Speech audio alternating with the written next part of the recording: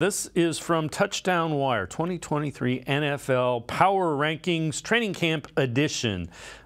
Chiefs 1, Eagles 2, Bills 3, Bengals 4. Hard to argue with those. They go with the Ravens at 11. They have the Browns at 16.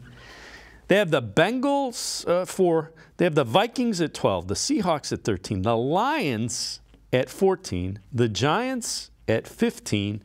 And the Steelers at 18.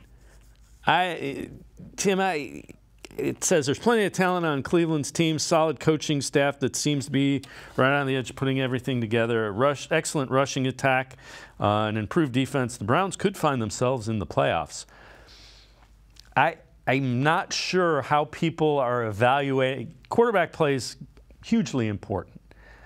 Daniel Jones had a nice year. Let's see him do it again. Jared Goff had a nice year. Let's see him do it again.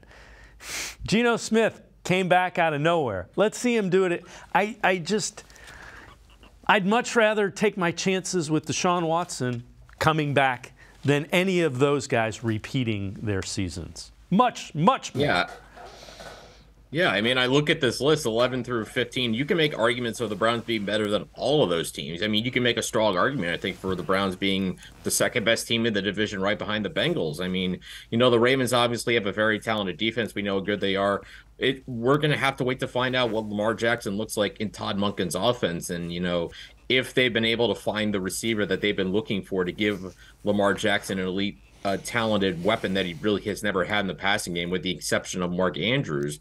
But, outside of him, even just looking up at, 12 through 15, I think, Deshaun Watson should be better than all those guys. The Detroit Lions are the it team. I get that. And, there's a lot of reason that they are the it team because, they were great at the end of last season. They kept the Packers out of the playoffs. In that last game on Sunday Night Football, everybody loves Dan Campbell. He's fun.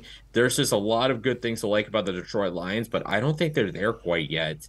And, the Giants, I think they're due for a step back. The Vikings seem like they're taking steps back.